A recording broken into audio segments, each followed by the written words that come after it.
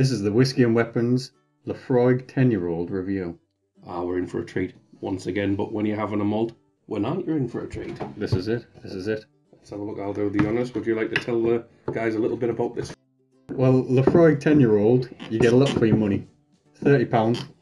Fantastic, fantastic bottle for £30. Bottled at 40% ABV. Yep. For all those that you're wondering, pretty standard. Sometimes at 43% actually. Yeah, that's usually in Europe we kind of stuck with the 40% mark. You find that in other countries, sometimes in the States, you'll find it's more popular bottled at 43%, and it's just to meet the demand. I don't know how true that is. It's just what I've been reading up. Well, let's be honest. I've never been fortunate enough to see the 43%. Yeah, 40% does go down a little smoother, doesn't it? Perhaps why I like this whiskey so much. Yeah.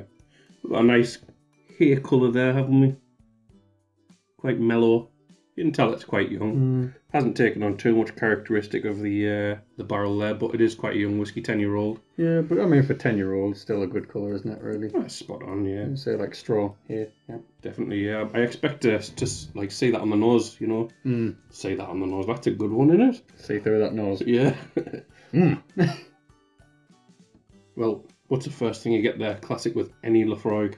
It's that peat smoke. It's a big smack in the face with a block of peat. That's what it is. That's what it is. You've got that medicinal TCP note there. But that's what you pay for, isn't it? That's what you want. You're not buying this to have a smooth smell, smooth taste and whiskey. Well, that's it. It is a smooth whiskey, but it's not really, you know. On that nose, you do get a lot of that peat smoke, but like almost a damp cloth. Do you know what I mean? What, like a leather chamois? Yeah. Is that what you meant? Yeah, like a chamois. It's alright, we'll just cut that and put it in. Would you like to re-say that one? You almost get like a damp chamois. You do, yeah. Kind of almost a leather rag type smell. Yeah, I know exactly what you mean. Father's a window cleaner, his van smells like that half the time.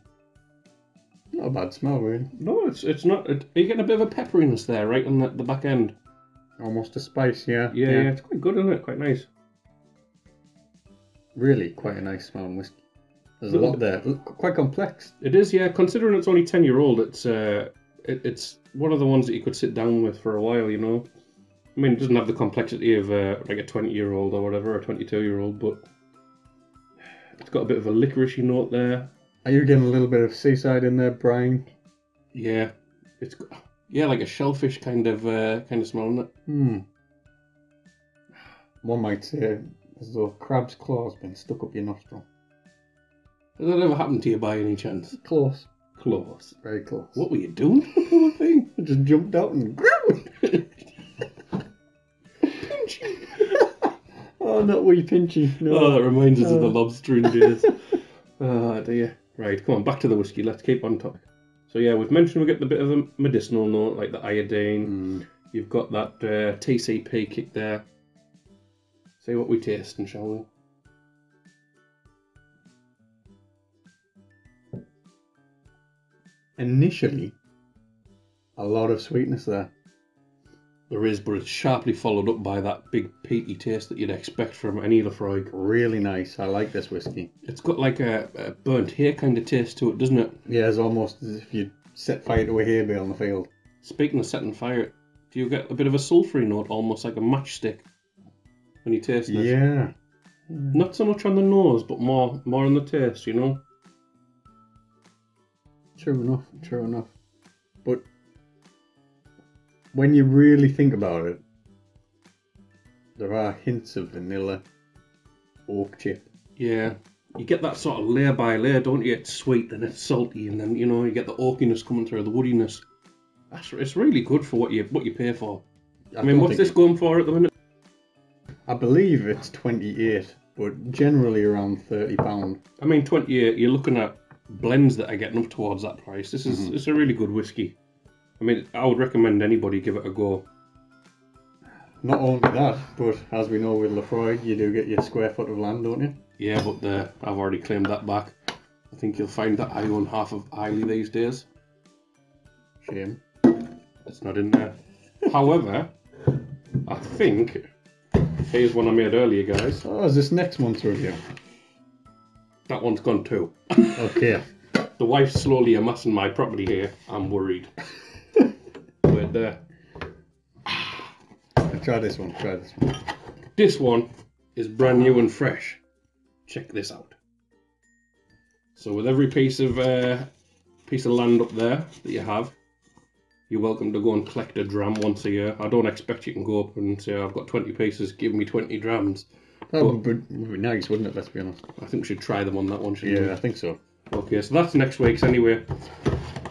For now, I'm going to just have a little try. I know people say it's sacrilege. It is only 40%, but tiny drop of water in there. Look at that glass. Beautiful. Oh, that's the wife's anniversary present to me, that. I'll show you all that. Check that out. Nice glass. It's really good, isn't it? Sterling silver. Silver. Yeah. Very nice. She bought that as a whiskey glass, but it's a little bit too big. Get that pulled off and melted down for you, Bob.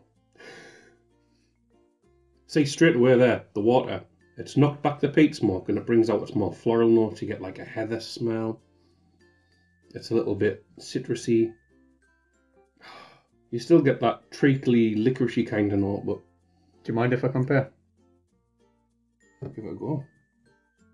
Instantly a lot lighter. It is, isn't it? Yeah. Well, that's what you'd expect, isn't it? It sounds stupid, guys. It's only 40% whiskey. Give it a try. Put a tiny drop of water in. If not, it's only 1 dram that's ruined, you know what I mean? I'm getting a little bit of toffee with that now. Yeah. Now that peat smoke's not as harsh. Brings out the honey and vanilla notes, doesn't it? Nearly cut my finger off. Next time. Yeah, it brings out the honey and vanilla notes. But I like the, as you mentioned, the almost spicy, herby nature of the smell there. Yeah, it's pretty good, isn't it? Nice. Well, I definitely recommend this to everybody out there. It is a big one to start with if you're not into peated whiskies. But if you can give it a try, if you know somebody who's got it, ask them for a dram, see where you go. I think that's us for today, isn't it?